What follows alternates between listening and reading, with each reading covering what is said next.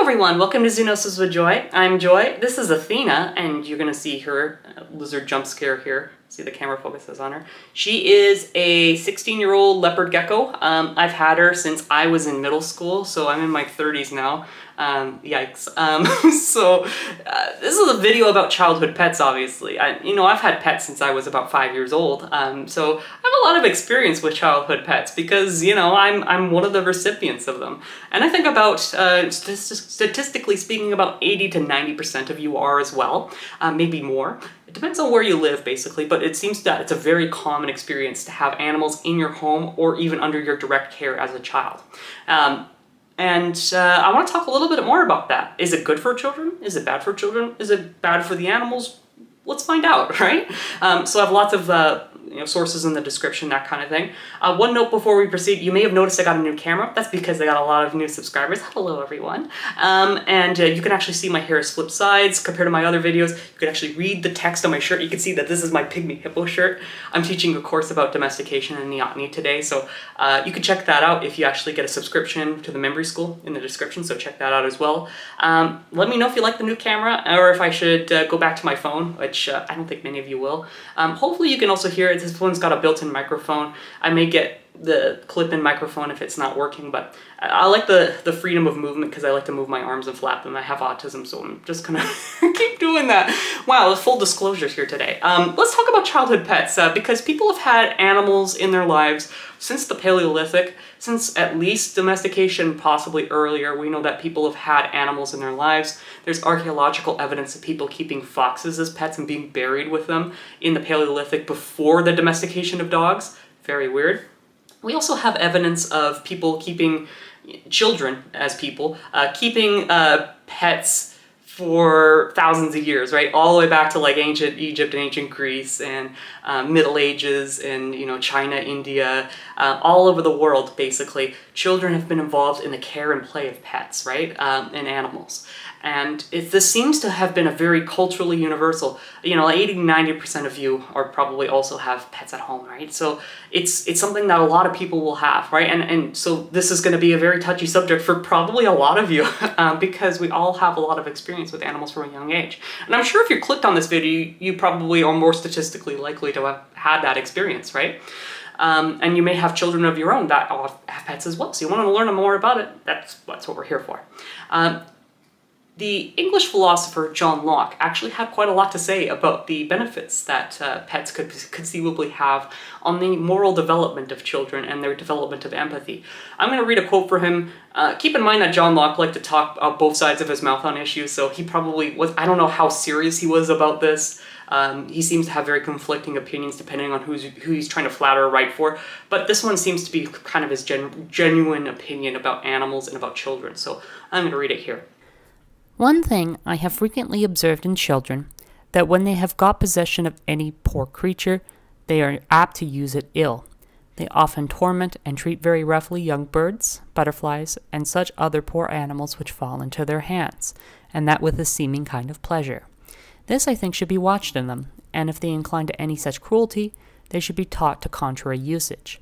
For the custom of tormenting and killing of beasts will, by degrees, harden their minds even towards men. And they who delight in the suffering and destruction of inferior creatures will not be apt to be very compassionate or benign to those of their own kind. Our practice takes notice of this in the exclusion of butchers from juries of life and death. Children should from the beginning be bred up in an abhorrence of killing or tormenting any living creature, and be taught not to spoil or destroy anything unless it be for the preservation or advantage of some other that is nobler. And truly, if the preservation of all mankind, as much as in him lies, were everyone's persuasion, as it indeed is everyone's duty, and the true principle to regulate our religion, politics, and morality by, the world would be much quieter and better natured than it is. But to return to our present business, I cannot but commend both the kindness and prudence of a mother I knew, who was wont always to indulge her daughters, when any of them desired dogs, squirrels, birds, or any such things as young girls used to be delighted with. But then, when they had them, they must be sure to keep them well, and look diligently after them, that they wanted nothing, or were not ill-used.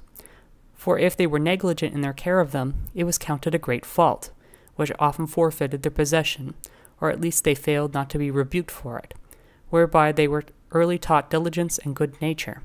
And indeed, I think people should be accustomed, from their cradles, to be tender to all sensible creatures, and to spoil or waste nothing at all.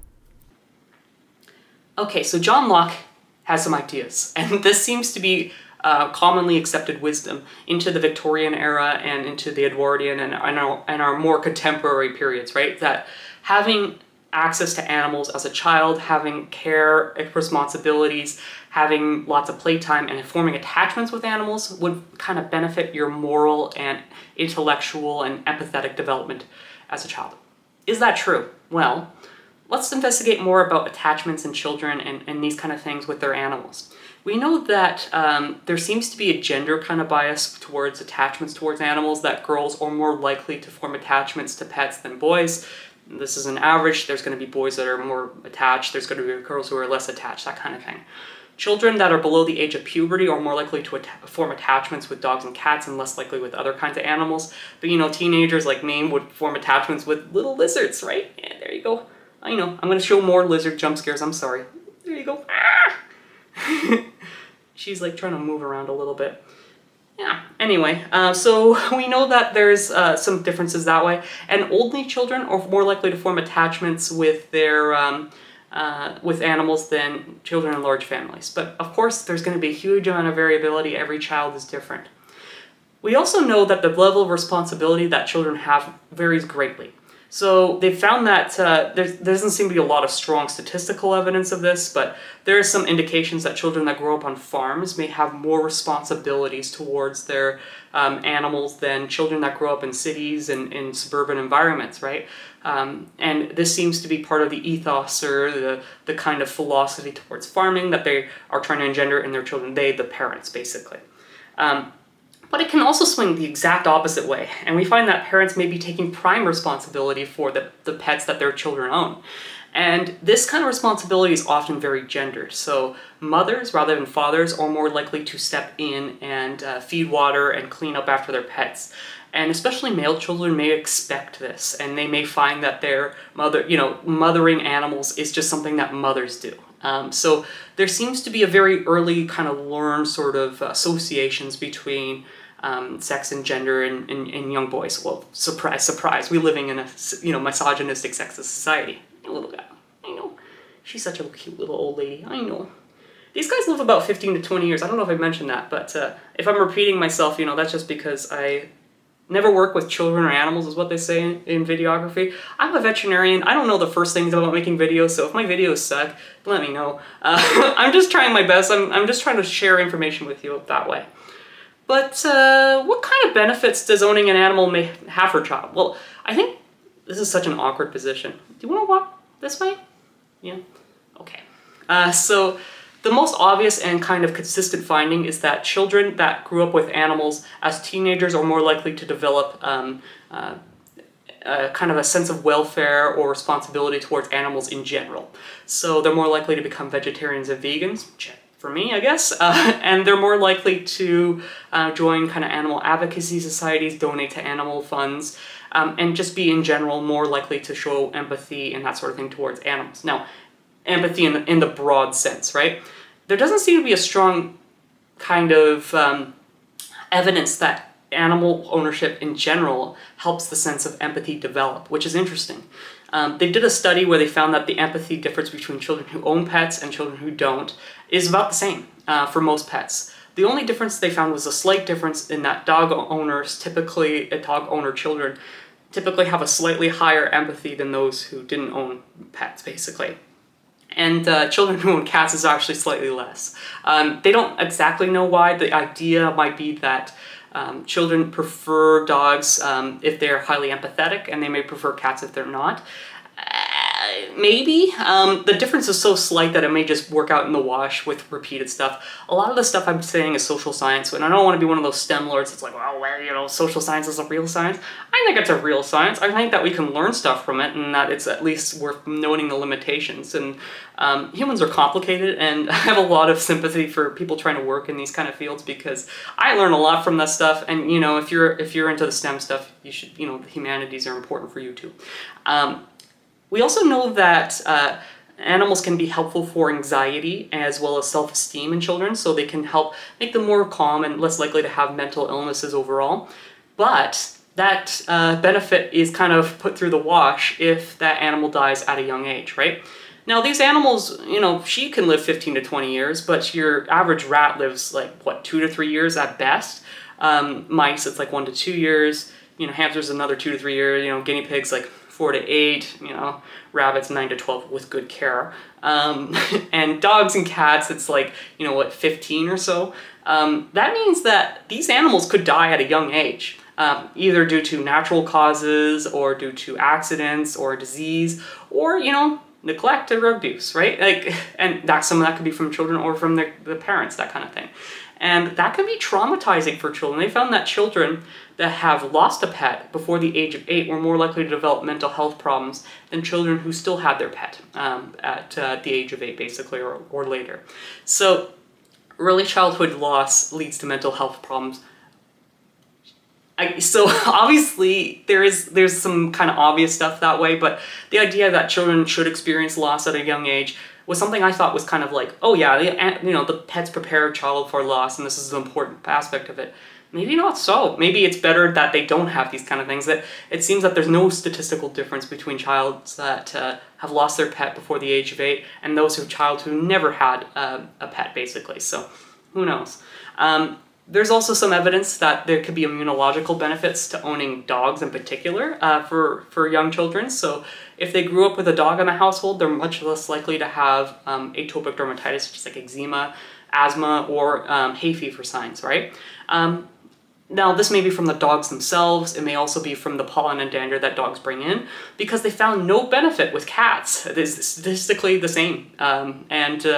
Immunology is very complicated, and we don't exactly know what causes the development of allergies. It seems to be environmental. I made a whole video about like dog allergies because I'm a veterinarian. I'm more interested in dogs and cats, so you can check that out as well if you want to learn more about kind of allergies as well. With the kind of drawbacks, I've already mentioned like the fact that loss can affect children greatly. The responsibility of taking care of an animal can put a lot of anxiety, you know, strain and pressure on a child, which can be very bad.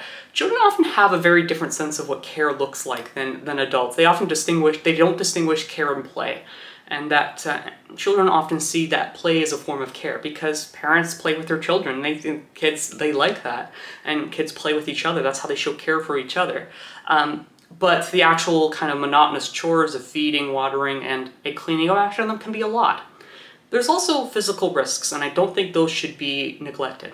So the obvious ones would be allergies. A lot of children have allergies to dogs and cats, as well as to like rabbits and birds and all sorts of different things. And that can often lead to rehoming situations or that kind of thing where they have to get rid of the animal. And so that may not be good for the animal's welfare either. There can also be issues with zoonotic diseases. And one of the big ones would be raw food diets in dogs and cats. I made a video about that. But things like ringworm, which is actually a fungus called dermatophytosis, it can be very lower the quality of life of the child, even if it's not that dangerous. But more severe things too, like cat scratch disease, which is Bartonella. Yes, cat scratch fever is a real thing. There's also your more serious things like rabies, and often dogs transmitting rabies to children is very, very common, especially outside of the Western world, where we basically eliminated dog rabies. You could see my video about that. But there's also the physical risks of injury from the animal itself. So cats can scratch and bite, and dogs can bite. And actually, for children, one of the most common causes of ER admissions is dog bite injuries. In children younger than the age of 8, it's usually the dog at home. Children older than the age of 8 are kind of more exploring around, and they may be attacked by unfamiliar dogs. But especially children under the age of 6 that get dog bite injuries, they're often to the head, neck, and thorax. That means that these children could often receive life-threatening injuries and even die from dog attacks and dog bites. A lot of people don't know the signs of dog aggression, or they don't see the things kind of developing beforehand, or they may not recognize the danger that's involved. And so I think that there are dangers to owning pets for young young children and families, that kind of thing. And that can pose a lot of risks and a lot of drawbacks, which obviously do not outweigh the benefits of having animals around. That said, you know, I grew up with animals since, like, you know, I've had little budgies, I've had rodents, I've had dogs, I've had fish, I've had, and I own rabbits now, but I had rabbits as a kid. What about the welfare of these animals? Well, there's not been a lot of studies about this, and I think part of it is that it takes place in private life, and studying things that happen in private life can be very tricky. These social scientists are often using like surveys, and a lot of people don't know if they're neglecting their animal out of ignorance, or they won't report it if there's neglect or abuse at home. And the criminological aspects, they're only looking for the bad guys. They're not looking for the good guys that are taking good care of their animals. But there's also an aspect I think we just don't want to know about how badly animals have it. And a lot of exotic animals in particular are often neglected, they're often abused, and, you know, by children, by adults as well. They often don't know the needs of these complex reptiles, you know. They need a special kind of UV setup, heat, they need to be kept in a specific temperature range, they often need live food, they need to have specific environmental conditions, which a lot of people just don't know about. And if a child doesn't find that out in their preliminary research and the adult doesn't care, that animal could live a very short or unhappy life. One of the papers that I linked in the description talks about this, and they recommend that in general, reptiles, birds, and and a lot of cage pets should not be kept at all. And I don't know if I exactly agree with that kind of more extreme statement, but there definitely needs to be a lot more education about what these animals need. People need to be aware that these aren't good pets for children, and that I don't think there should be a pet that's specifically for children, right? Like rodents and that kind of thing. Just because they have a short life doesn't mean they don't deserve a good life. They deserve all the same kinds of things and welfare needs that other kinds of animals do, especially because their lives are so short and so fraught with danger and that kind of thing, that if we can provide good things for their life and give them a happy life, you know, we've done good by them, right? So, you know, I think there's a lot of pros and cons about this, and I think that I can't tell you how to reproduce your own family. That's your job. I'm sorry. I don't really know children. I don't know the adults that well. I don't know families that well. But I do know animals a little bit more. And I think that there can be pros and cons to owning an animal. And I think we need to be aware about the risks, both to the child and to the pet, about these kind of relationships. But with good kind of parental guidance and good research beforehand and maintaining the husbandry standards, it could be a good time for everyone. And I think that that's one of those complex things. I think it's a little bit more nuanced than what John Locke says, and I think that we all need to kind of keep that in mind.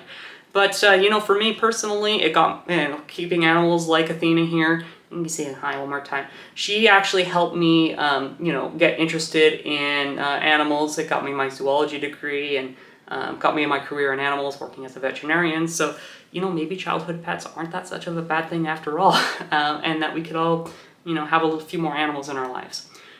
Okay, I ranted for a long time here. I kind of wanted this to be a shorter video. It's going to be like 20 minutes long or something. So thank you so much for watching. Let me know if you like the new camera. Suggest comments in there. I'm going to probably make some longer videos here once I'm done my course this summer, but it may be a little bit spotty for the next couple months here while I'm sorting things out. So hopefully you enjoyed, and if you didn't, well, I'm going to delete your comments anyway, I know. I'm the tyrant, so, you know. Peace, and take care, everyone. Peace.